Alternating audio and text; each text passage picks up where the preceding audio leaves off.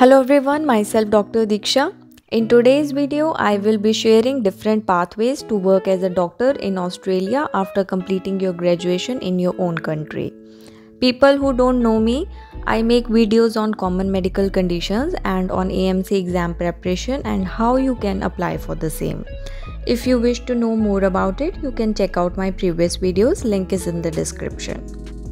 So starting with today's video, there are about 3 pathways by which you can work as a doctor in Australia. That is standard pathway, specialist pathway and competent pathway. Standard pathway is the most popular one.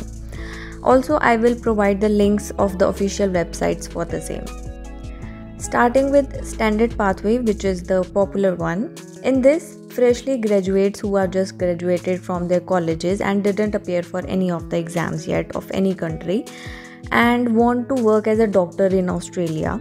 So if you fall in this category, first you need to check your college on Medical Board of Australia. If your college is listed here, then you are good to proceed further. I already have made a separate detailed video on how you can apply for EPIC and AMC portfolio. So if you are interested, its link is in the description, but in this video I will give you an overview of the steps. So after checking your college, next step is making your EPIC and AMC portfolio. Then you have to register with yourself with ECFMG. Then only you can book your exam for part 1. Remember, once you have registered for the exam, you will get the time period of 12 months to book the date of your exam. Then after clearing the part 1, you are good to give your part 2 exam, that is a clinical one. Then after clearing the clinical exam, you can do your internship for an year and you have to do this in Australia. No matter you have done it in your own country, but still you have to do that again to get the registration from Australian board. It will be a paid internship, and after doing that internship, the next step is you will do a pre-vocational training for it is of 1 to 2 years. After completing pre-vocational training, you can apply for the specialist training.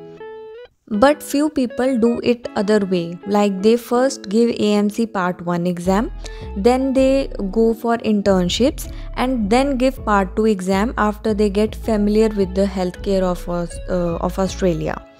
But this is totally your choice how you want to proceed.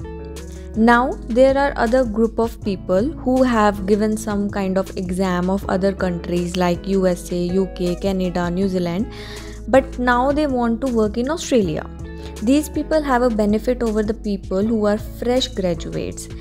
Like in case you have given the exam for UK, so if you have already given MRCP part 1 and part 2, then you need not to give the AMC exams. But if you are someone who have just given PLAB 1 and PLAB 2 exam and are not done with the GMC registration, then you will have to go through the AMC process. So basically, if you are someone who have already registered in some other countries like USA, UK, New Zealand or Canada, then you can enter the Australia as a doctor without AMC exams.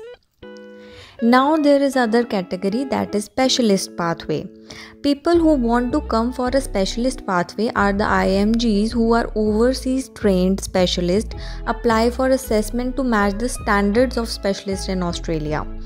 Like IMGs who have a primary qualification in medicine and surgery from a training institution recognized by AMC and have satisfied all the training and examination requirements to practice in their field of specialty. So this comes under the specialist pathway. So this is it for the today's video. I hope this helped you in understanding the different pathways to work as a doctor in Australia. If you have any doubts, you can comment below or text me on my Instagram ID. Link is in the description. So thanks for watching.